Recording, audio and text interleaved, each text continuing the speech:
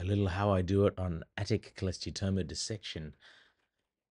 You can see in this endoscopic view of a right ear the stapes facial nerve and the remaining attic cholesteatoma up adjacent to the head of the malleus. The first step of this dissection is to remove the head of the malleus with a malleus head nipper, and we can see some residual cholesteatoma on the head of the malleus as the head's being removed.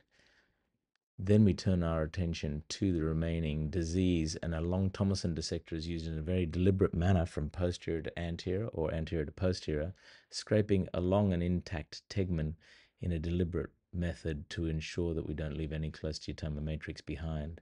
An endoscopic curette dissector is then used from medial to lateral, scraping along the medial surface of the scutum where residual disease can be harbored, and we're trying to scrape in a deliberate manner so that we ensure that we get the whole capsule, as can be seen here, along with the disease, all in one piece and intact. This is the aim of the dissection goal.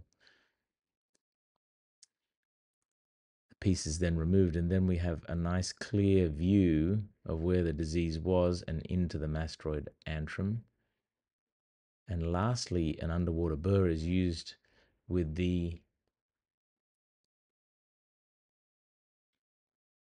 2mm diamond drill used to polish the medial scutum and the tegmen.